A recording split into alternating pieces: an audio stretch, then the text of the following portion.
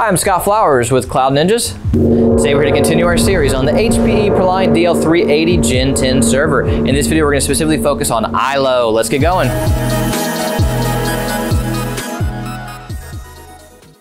Well, hey, thanks for stopping by today to learn a little bit more about the HPE ProLiant DL380 Gen10 server. Do us a favor, find anything that helps you in this video, click that like and smash that subscribe. All right, I'll top in. This video is specifically focused on iLO. The Gen10 uses iLO5. iLO stands for Integrated Lights Out. If you're familiar with iDRAC for Dell or IPMI for Supermicro, iLO is basically the same thing, but HPE's version. It's going to be how you will remote into your server from far away places. Now with iLO, there's two types of licenses. You can have standard or advanced. Advanced is what you want. If you're looking for an iLO license, you can email our sales team and we can definitely help you out with getting you a license. So just sales@cloudninjas.com, sales@cloudninjas.com, and we can get you a license.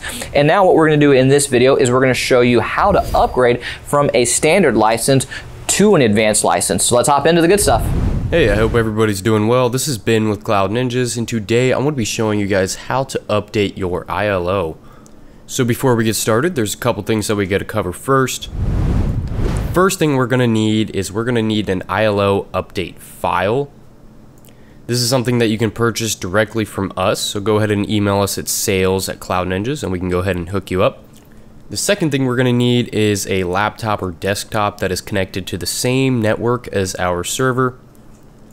We're going to go ahead and use this device to access the iLO web interface so we can log in and then do our iLO update, which that brings us to our first step, which is to open up any web browser of your choice and to search the IP address of the iLO. Doing so will automatically bring us to the iLO web interface login screen. The server we are using has the default login credentials. The default username for your system will be administrator, and if you need the default password of your system, it is going to be located on the label on the server itself. Once we've typed in our credentials, we can click on login. And once we're logged in, we want to go on to the left-hand side of the screen and click on Firmware and OS Software. Now go to the right-hand side of the screen and click on Update Firmware. A menu will pop up with a couple of options to change. We can go ahead and leave the file location at Local File, and then where it says Choose File, we want to click on that.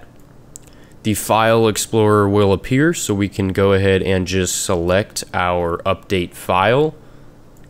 And once the file is selected, we can click on Flash. A dialog box will appear saying that this update will cause the iLO to reboot. So we can just press on OK. And at the top of the screen, we can see a progress bar. This will take a bit of time, so we'll go ahead and fast forward and pick back up once it's done. Once it is 100% complete, you will see that the top part of the screen will turn green. We're just going to wait a few seconds and then we'll be redirected to the login page for the iLO. Now, once we're back on the login page, we're going to go ahead and wait a minute or two while the iLO resets. And once it is done, the gray box under the login button will disappear, and then we will get a message at the top of the screen saying that the iLO firmware version has changed and to clear our browser cache before continuing. We're going to go ahead and log back into the iLO, and as we can see, everything has been successfully updated, and that's how you do it. That's how you successfully update your iLO. If you had any questions, please feel free to leave them down below, and if you're looking at purchasing an HP server for your home lab or data center, we got plenty of options to choose from, so hit us up at sales@cloudninjas.com. That's sales@cloudninjas.com.